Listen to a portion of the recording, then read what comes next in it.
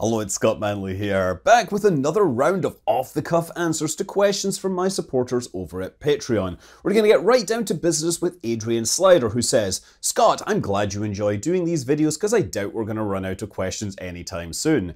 Yes. Do you think there's any realistic proposals for an alternative to chemical rockets for getting into Earth orbit, besides yeeting? And that's obviously a reference to spin launch, something which isn't very good for launching people and probably isn't going to work for economics reasons, but it's not technically impossible. So anyway, yeah, I'm actually surprisingly pessimistic about alternates to chemical launches.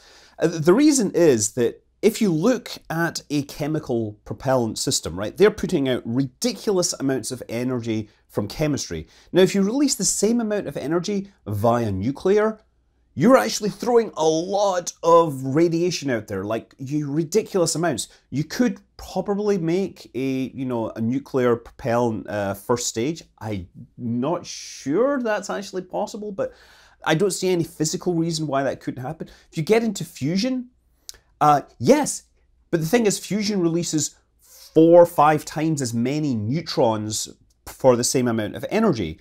So, and then neutrons need a lot of shielding.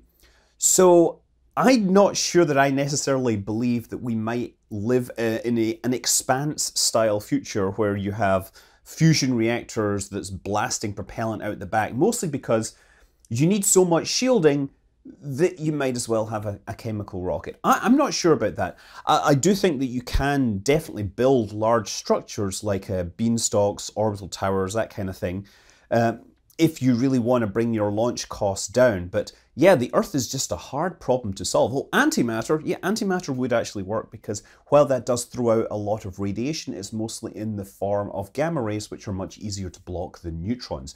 You know, people don't realize just how dangerous neutron radiation is. If you do the math on Back to the Future, when they're generating the 1.21 gigawatts in the back of that car, that's giving them a lethal dose of neutron radiation.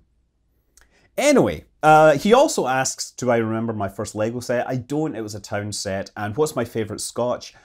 When I like to talk about scotch, I tend to talk with other people, and a lot of people just don't get you can taste differences between these things, which they generally consider to be firewater.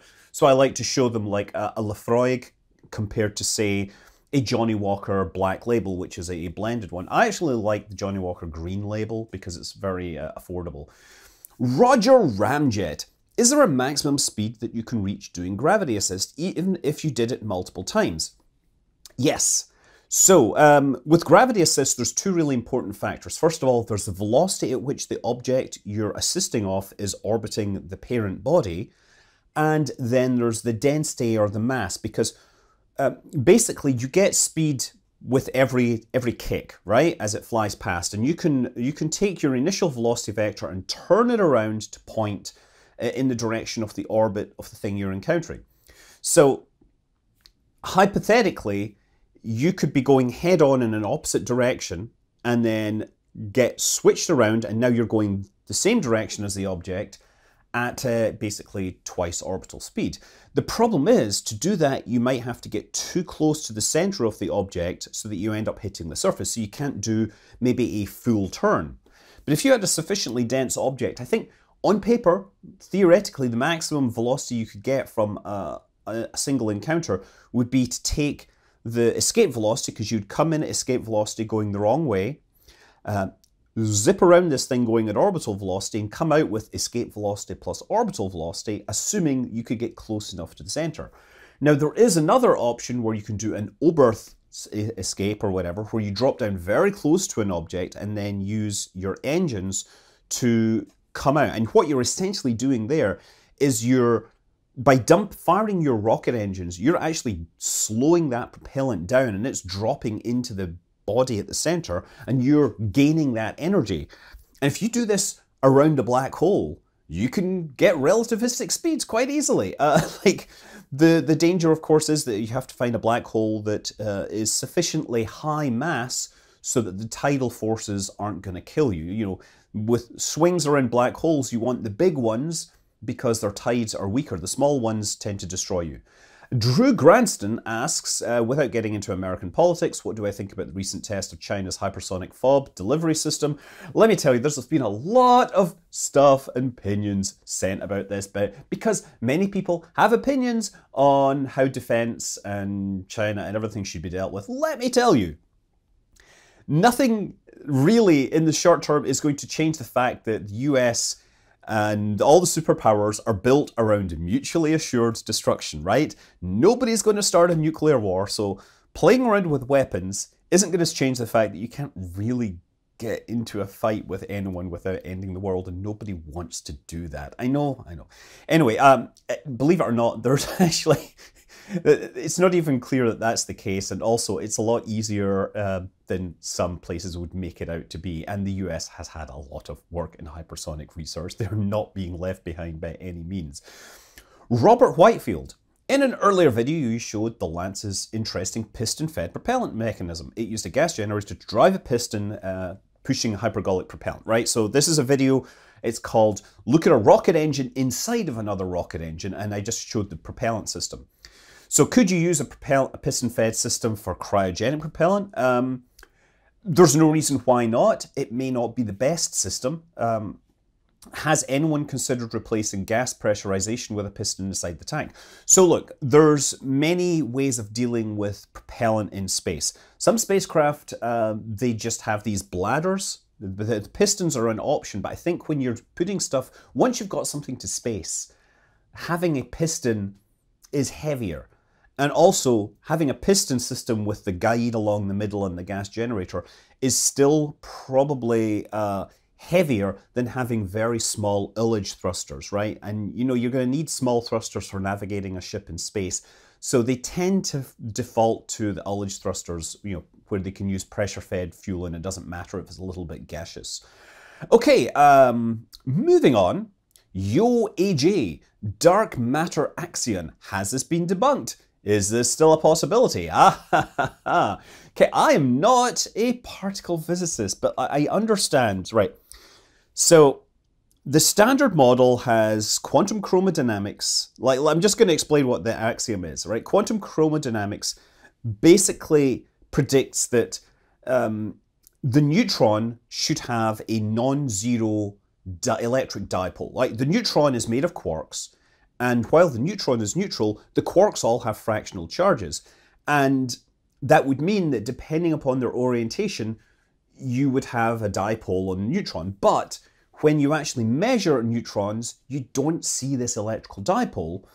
So that then comes up with, I think you basically have some arbitrary parameter in there that can take like a value from 0 to 2 pi, and it looks like it's 0. And there's nothing in the theory that explains why it would be 0. So they introduced a particle to help with the charge parity violation, and the axion is the particle to do that. Now, there is an experiment called, well, so basically, if you then assume this exists, then the axions would be produced in ridiculous numbers in the earliest parts of the ages of the universe, and there could be a background of axions in space that would be weakly interacting, but they would still produce mass. Now, there's an experiment called the Xenon 1T, 1 ton of xenon experiment that's looking for like the recoil of axions hitting things. And 2020, they announced some observations that said maybe we found something, but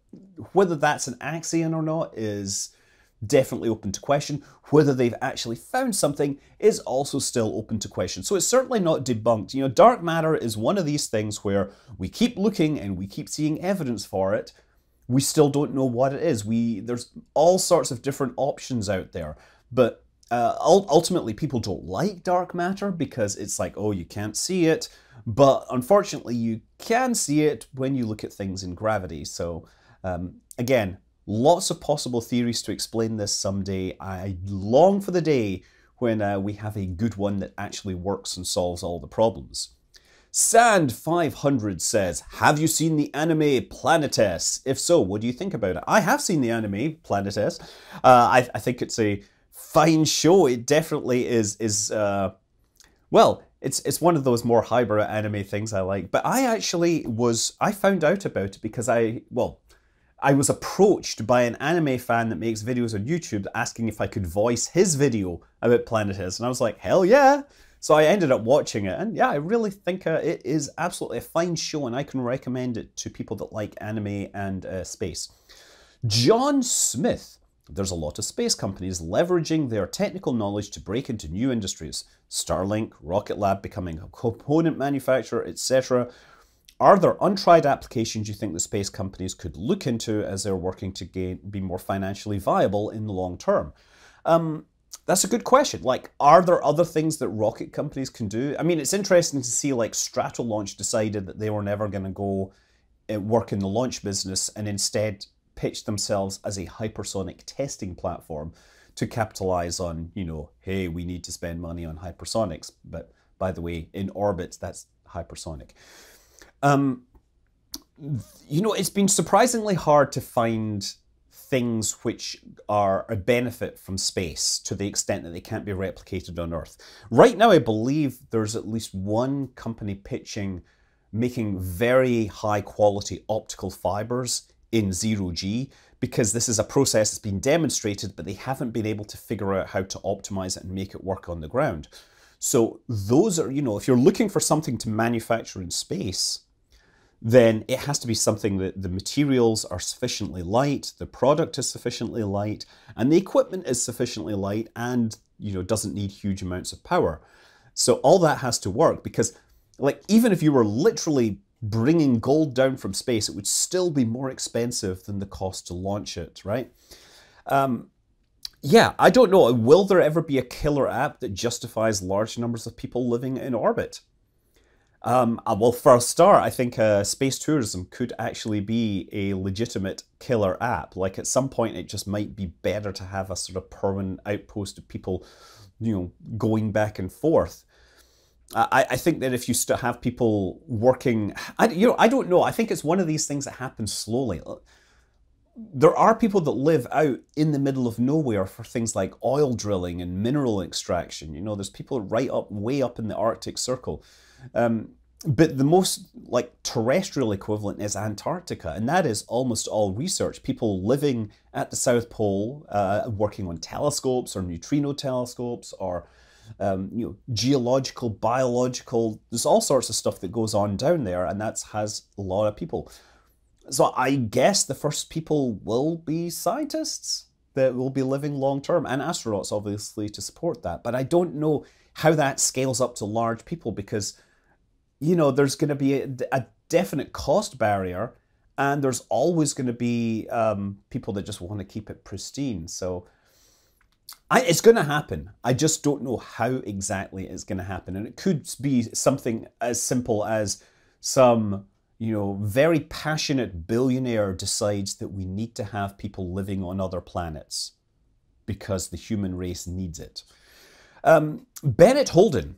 If humans disappeared today, hey, and we didn't have a Mars colony, how long would it take for all man-made satellites in orbit to decay? I know that GEO satellites are stable. Okay, so basically, yeah, low orbits, you're talking decades. As you go up to about 1,200 kilometers or thereabouts, the inner edge of the Van Allen belt, that would take about 2,000 years. So think back to, like, Roman times. Like, if they launched a satellite into a 1,200 kilometer orbit, it might just be deorbiting today.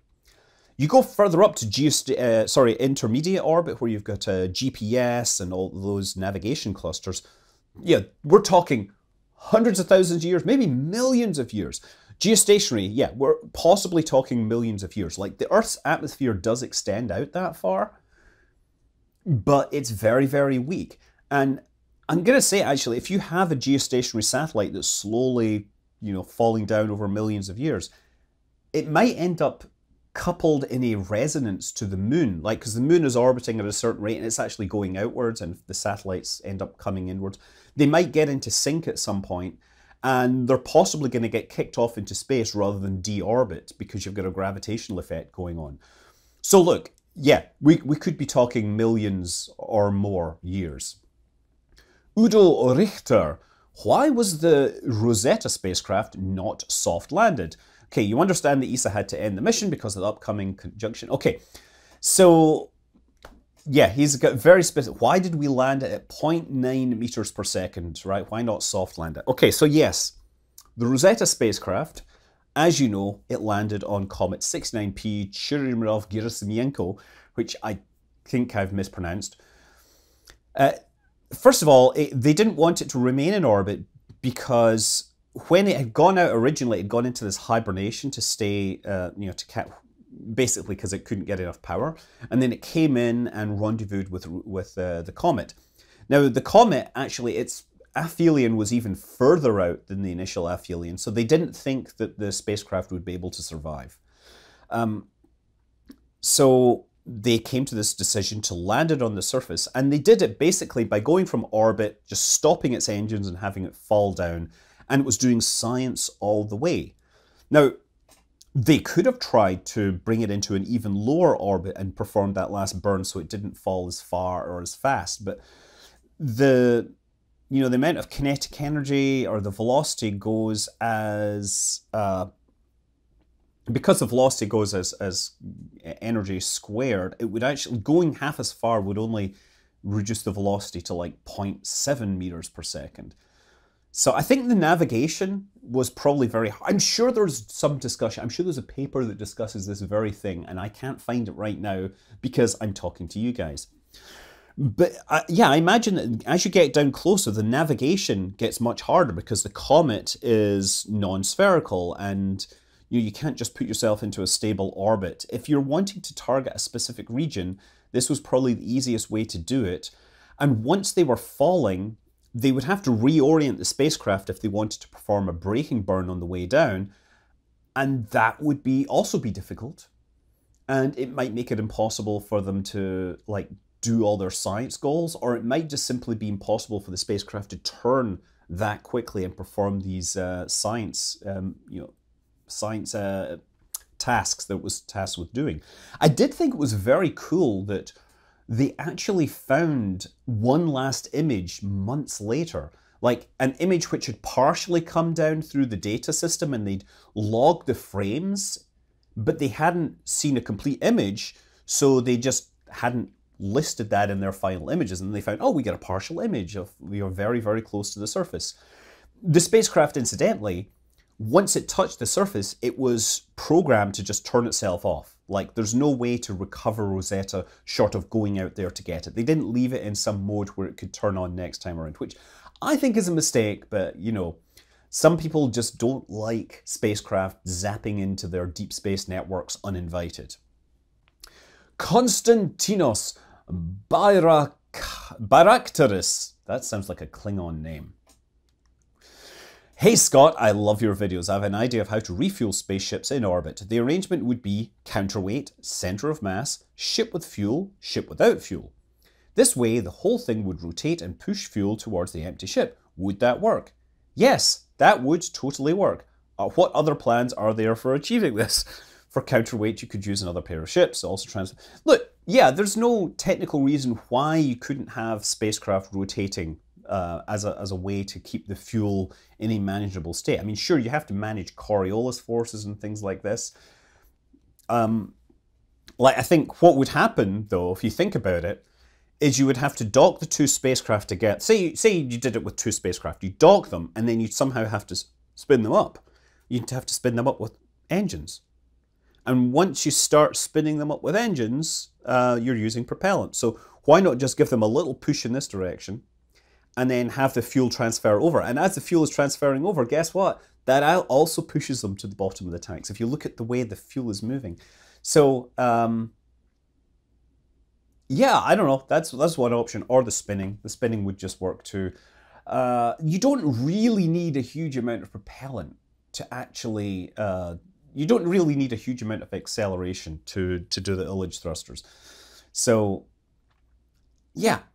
I think you might have a large station that does that. You might have spinny things inside tanks. You might have membranes that move around inside tanks. You have these... they have another concept, which is basically like a very fine mesh, and the droplets of propellant sort of stick to that via surface tension, and then because of that, then they can be drawn out very slowly. you just have to make sure you pull it out at a sufficiently slow velocity that the stuff remains together. Okay, so I think I've actually run out of questions. I don't know, I had a longer list of questions, but it seems that I've taken plenty of time answering these. So thanks once again for supporting. I hope you enjoyed these answers and my mad ravings about them. I'm going to obviously continue accepting questions, and for the next year I think I'm still doing pretty well. I'm Scott Manley. Fly safe.